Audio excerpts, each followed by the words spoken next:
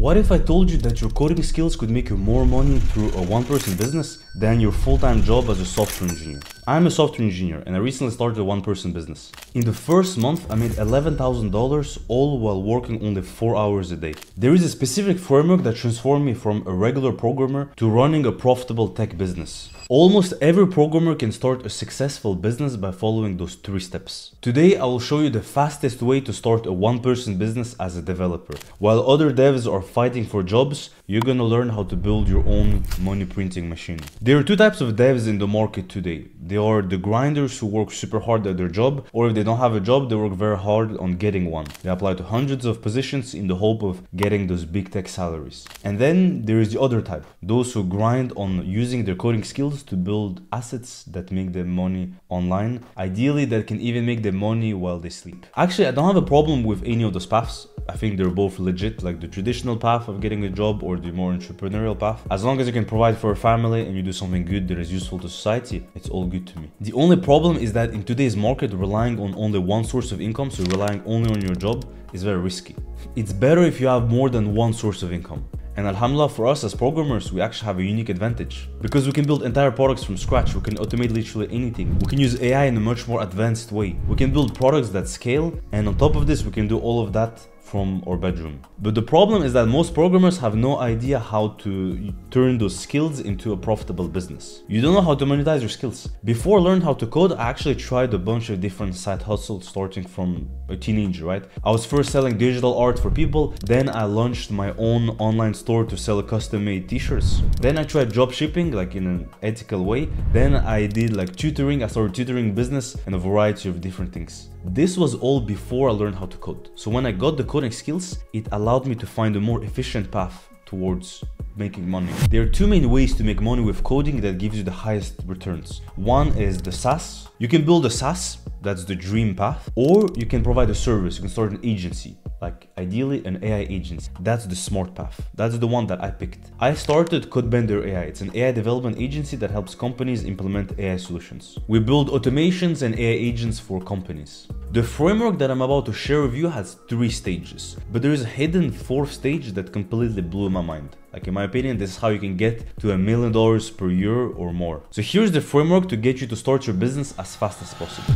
Stage number 1, you need to define the niche. The best niche has a combination of these elements. Number 1, the people inside of the niche are rich, so they have money to spend, they can pay you, right? You don't want to target a niche that is broke because no one can pay for your services. So that's number 1. They need to be rich or they need to have money to spend. Number 2, it should be easy for you to show return on investment for them. So you want a niche where those people, those potential clients, they have money to spend, and once they spend money, if they spend like $5,000 on you, you can easily show them that you can make $20,000 for them. So things like automations, typically AI agents, it's easy to show those types of things. The next point is that they're easy to find. You want targets, like you want a niche that you can easily identify and find online so that you can get clients, right? Like if they're an amazing niche, but there's no way to get your first client, like there's no point in going after them. An example of a good niche that is easy to find is doctors. You can literally go on Google Maps, you write doctor, you're gonna find all doctors nearby in your city, you're gonna get their emails, their phone numbers, and everything that you need to reach out to them.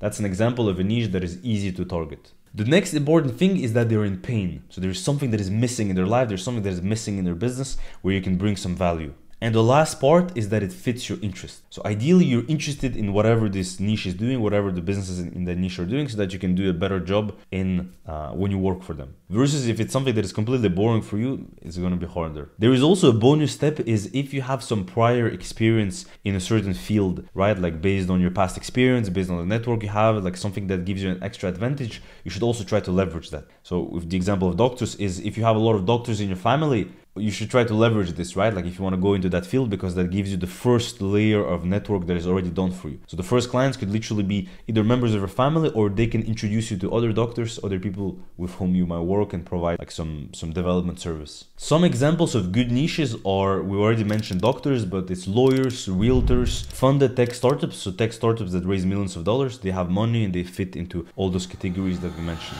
Stage number 2, you have to market yourself. This is where most developers fail. They build in silence. So no one knows about them, no one knows about their service and what they do. They might be super skilled, but if no one knows it, they're not going to hire you, they're not going to pay you. So the first thing that you should do is use your personal network. Go through the list of all the contacts that you have on LinkedIn. Who can you reach out to? So there's two categories, right? Like one of them is going to be like your target audience, so people with whom you can work, people who can hire you. The next one is going to be people who can introduce you to other people. So with the example of doctors that we mentioned, right? If you have doctors in your network, ask them directly if they would be interested in your services. Like if you want to build an AI voice agent for them, for example, like a phone receptionist, ask them if they would be interested. But then there might be another category in your network who they're not going to hire you directly, but they know other people who might hire you. So you want to reach out to them first. This is the first layer, is the first step that you do. Is easy to literally send a DM to everyone in your network that is relevant. The next way to market yourself is by making your skills public. You want to show your skill set. And the best way to do this is to build projects. But we're not going to just build any projects, right? Like a lot of people talk about building projects for job search, etc. We're going to do it very, very different. The whole goal of our strategy is to leverage on an existing trending AI technology, something that is trending big time right now. So for example, like OpenAI, they released the real-time API not too long ago. The real-time API is this API that allows for voice interactions, right? So you can talk to it and the API will reply with voice. This is something completely new that came out and there was a lot of noise about it. Imagine if you're one of the first people who build a project on it and then you post it on LinkedIn, maybe you make a quick YouTube video, like literally zero effort, you make just a Loom, like a Loom video.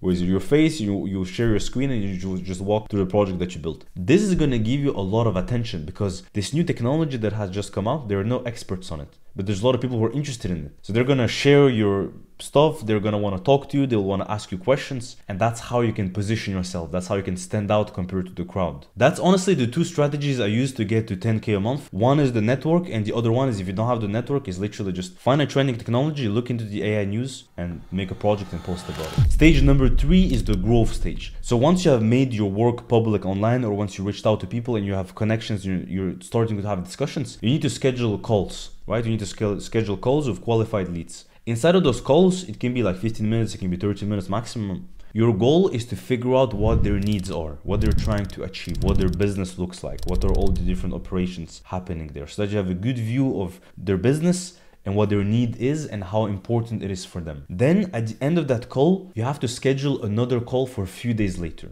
That call will be about the proposal that you're going to make for them and you'll try to sign them as a client for you. In between those two calls, you'll have a few days. In those days, you need to prepare a proposal. So if they want you to build a chatbot, you need to prepare like how the chatbot is going to look like, how much time is going to be involved, what is the feature set, how you're going to build it, so that you can propose them a price and a concrete proposal and a contract that they can sign inside of the next call. That's the strategy. Ideally, you want to be smart about it as well. That's why like in the first round, like the discovery call, when you ask them questions, you also want to think long term. Like if today they ask you to build a chatbot, try to think about their business and see, okay, is this just like a short one-time project or there's more opportunities? Because maybe the chatbot is step number 1. Maybe later they're going to need another automation. Maybe they're going to need an AI voice agent. Maybe they're going to need a bunch of different things. So then you can build like a long-term relationship and you can start proposing them more and more things. But the first step is to validate that first project they ask you. We actually use this framework inside of my accelerator. Every month we have a challenge to build an AI app within a certain team. With Andrew, we build a social media AI voice agent that generates LinkedIn posts. A client recently paid us $1,200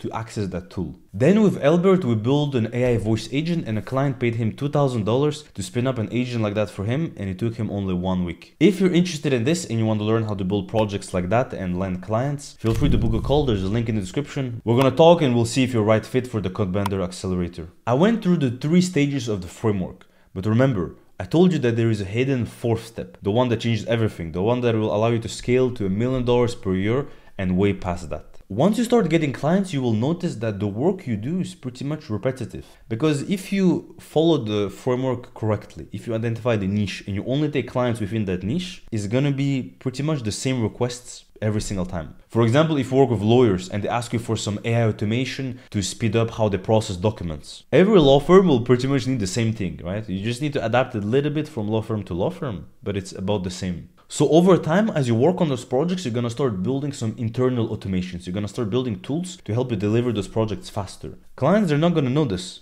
So when you land a new client, it will just be a matter of like clicking a button, configuring something small, and then you're gonna spin up a full new automation for them. Clients, they're not gonna know this. They don't need to know. But this is what is gonna be happening internally in your business. Once you have that, you essentially build a SaaS internally, and then you can make it public. You will switch from agency mode to SaaS mode. This is way more scalable. You can get a lot more clients and the exits for SaaS are a lot more interesting. If you sell your SaaS business, you can make millions and millions of dollars. Agencies are much harder to sell. But the advantage of going this route, so the route of first building an AI agency and then building a SaaS versus only building a SaaS, is that with this approach, you're gonna take zero risks because clients will essentially pay you to build those projects and then for you to build those automations internally. Then you're gonna get validation from the market because clients are gonna give you instant feedback on the work that you're doing, so you will know that it's valuable. You're gonna get very good testimonials for when you launch the SaaS, and you're gonna get referrals from those clients that you have built good relationships with. This is a much better spot to be in when you start your SaaS compared to starting from zero and just spending months of time building something when you have no clients and no traction. Instead of starting here,